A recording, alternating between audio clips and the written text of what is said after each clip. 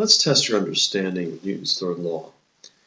Here's a question. An object of mass m sits on a flat table. The Earth pulls on this object with force mg, which we call the action force. What is the reaction force?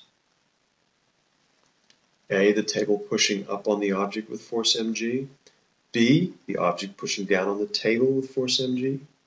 C, the table pushing down on the floor with force mg.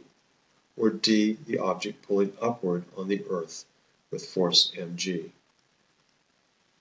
Well, first of all, let's think about this. We've already got something pulling down on the object. The Earth is pulling down on the object.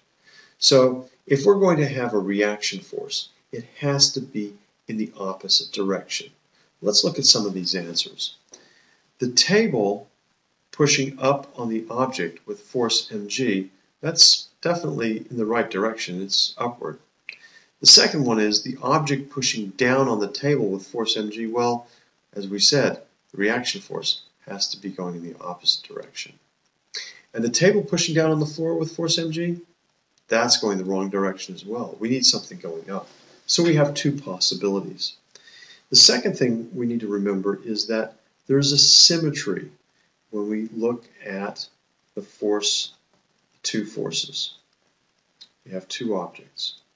If we remember the person and the ground from our earlier explanation, we had the force on the ground by the person was equal and opposite to the force of the ground on the person. So if we look at this, we hear ground, person, person, ground. What about this? We have Earth on object. So what is going to counter that? We have Earth on the object, and the only thing that could possibly be would be the force of the object on the Earth.